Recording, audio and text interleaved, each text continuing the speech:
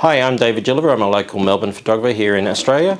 Today we're looking at the Godox MS300 studio flash. We're going to unbox it, set it up and have a look at some of the things it can do.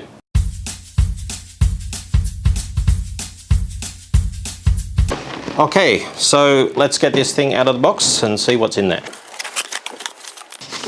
So the usual paperwork, small manual in here. We have the MS300 itself, an Australian power cable, a couple of fuses, and we have a bulb for the modelling light on this unit. The flash itself, the flash bulb is already in the unit. Now you'll note on the box of this, there's a reflector on the front of the flash, and as you'll see there isn't actually one in the box, so if you want one of those you'll need to buy that separately. Okay, so this is a fairly small and relatively portable studio flash, a lot smaller than a lot of other studio flashes I've seen. Okay, so let's put this onto a stand and have a good look at it in a bit more detail.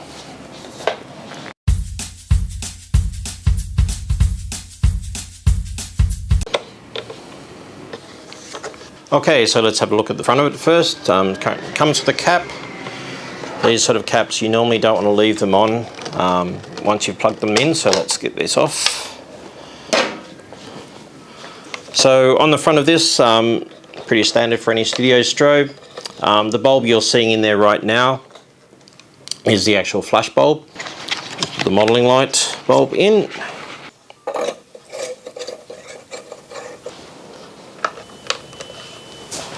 Okay, so this is a Bowens mount on the front of this. Okay, so that's the front of the unit basically set up. Right, now before we start firing the flash, we can actually turn on the modelling light.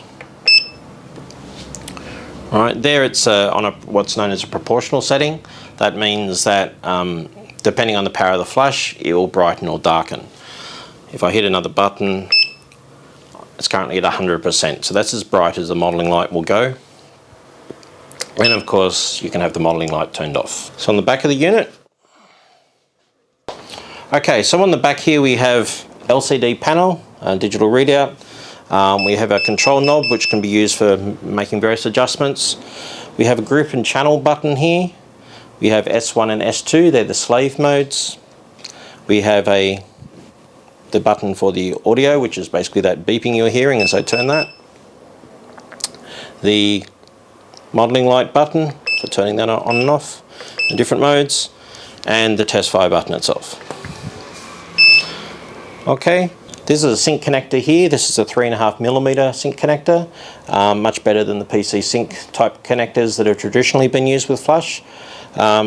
There is a USB connector on this. This has inbuilt radio triggering, but if you want to use one of the older style FT16 triggers, you can plug the receiver into this and use that to control it. Power cord, of course, on off switch. So it's a pretty basic sort of setup on the back of this for a studio strobe. So this does have an umbrella mount on it. So I've got a Godox umbrella, collapsible umbrella here. That hole right here is the umbrella mount. Right, so that's always your simplest modifier to put on the front of any flash. Right, and obviously you can put actual Bowens mount attachments on the front of this rather than umbrella.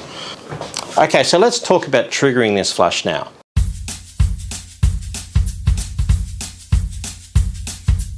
Now, as I pointed out before, it's got a sync cable connector here, so you can plug, say, a cable direct from the camera, which is probably not what you want to do. Or you can plug in some other radio technology if you've got some other radio transmitting system. But the real beauty of this flash is it's got a bunch of triggering mechanisms built into it. So the most basic one it's got here is the S1, S2 modes. This is optical triggering. So here on top there is an optical sensor, and by activating those modes, S1 or S2, we can simply trigger this flash with a burst of another flash. So if we have it in S1 mode, that basically means when a flash fires, this will simply fire at the same time. as long as the other flash can be seen by the optical sensor up here. If we put it into S2 mode, this is slightly more sophisticated. This is to deal with a flash that might be, say, a TDL flash that's on your camera. A pop-up flash might be a good example of that, where you want this to fire, but you don't want it to fire on the pre-flash that TTL does. You want it to fire on the second flash, the one immediately after it. So in S2 mode, it will ignore the pre-flash and it will fire on the real flash. So of course, one of the big advantages with a small unit like this is that it is actually compatible with the existing Godox radio triggering system. So if you've already got a Godox X1T trigger, an X Pro trigger, or an X2T trigger, they will work seamlessly with this without needing to plug anything else into this flash. Okay, so if we're going to use the Godox X Pro trigger for this, turn this one on.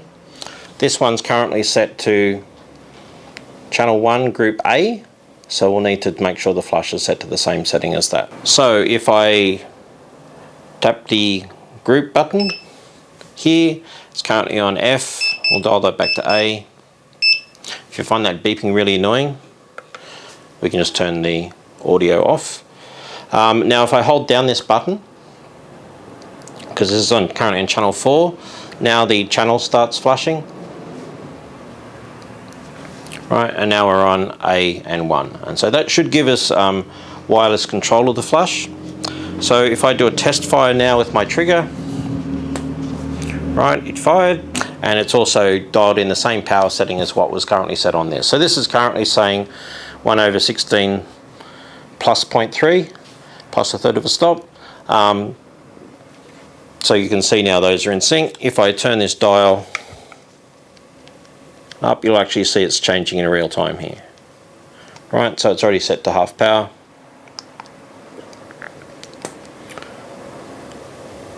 Right, this light comes back on when it's ready to fire again. If I turn it down, right, you'll notice that this is flashing. That would indicate that it's dumping the excess power that it built up. To fast track that, I can of course just test fire it myself to release the power. Okay, so I can of course turn the modelling light on and off on the trigger. So if I hit the MOD button here, you'll see the modelling lights come on. It's currently in proportional mode. That was the last mode that I had it in. I can tap this button a couple of times and turn it into the 100% mode where I independently control that power level. But I'm going to put it back on the proportional mode. Right, so you'll actually see here the flash is currently on full power. That's what it's reflecting. If I turn this down, you'll actually see the modelling light is starting to dim there. Right, so that might be useful if you've got multiple lights set up and you want to see the relative power of each one. Okay, so if we're going to play with S1 or S2 mode, we might have a camera with a flash on it. We're going to pretend that this flash can only do ETDL. And we will need to put the optical slave on if we're going to trigger it this way. Alright, so I can put it on S1 and then I can come around here and I can try and take a photo of the flash. Alright, so this flash went off, but there's no sign that that light has hit the backdrop there at all. Alright, so S1 mode, it hasn't handled the pre-flash very well. If I put on an S2 mode, it will ignore the pre-flash and fire when I actually want it to flash. So this time, alright, so if you can see that photo, you can see I've now got overexposure because that flash is fired on 1/8 power, and it's ignored the pre-flash that the TDL system put out here. Of course, with the Godox radio system, you can use a speedlight itself as a radio master. So I've got this one currently dialed in to 1/4 power for group A. I've got the channels and everything dialed in. So if I now take a test fire here, right, the actual studio strobe fired there, the MS300 fired with that. So when we're playing with the modelling light, one thing you can do with this unit is, and it's a fairly standard sort of feature, is to stop the modelling light from staying on the moment you take the photo.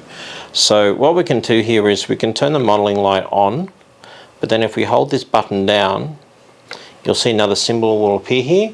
That will indicate that the moment that we take the photo and the flash fires, it'll actually turn off the modelling light so it doesn't interfere with what the strobe's doing. So, right, you might see a slower flicker there, and that's the modelling light going off and coming back on when it's ready to go again. Now if we had the beep going, you'd probably see that the light coming back on would be synced to the beep. So what we're going to do here is do a power comparison.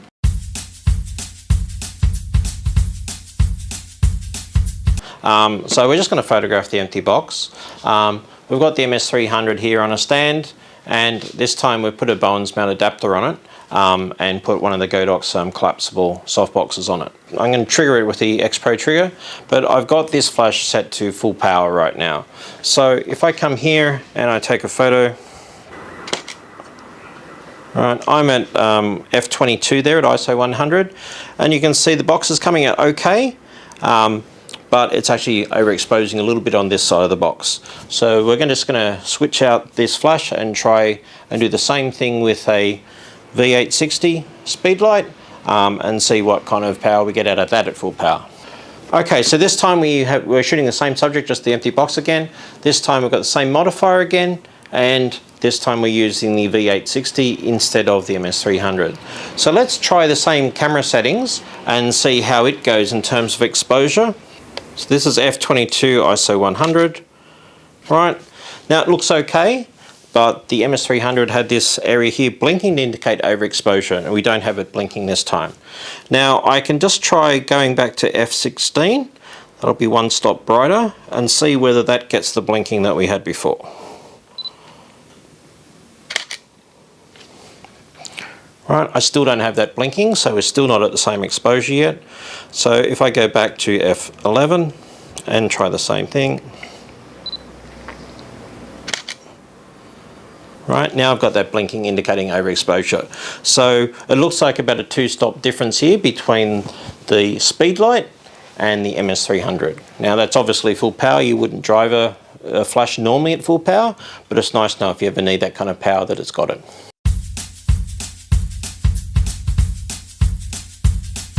Okay, so this unit's a really nice little compact and reasonably powerful unit, 300 watt-seconds. As we saw, it's about 2 stops brighter than what a speedlight can do. As you can see, it's not a very big unit. In terms of size compared to a speedlight, it's only a little bit bigger. Great value for money. The recycle time on this is about 1.8 seconds at full power. It'll be even faster on lower power settings, and it's pretty good for a studio strobe unit as well. Really excellent value little studio strobe. The brightness is going to stay the same because it's now dialed. So the first really interesting thing it can do is you can actually put 2 of the 350 series speedlights.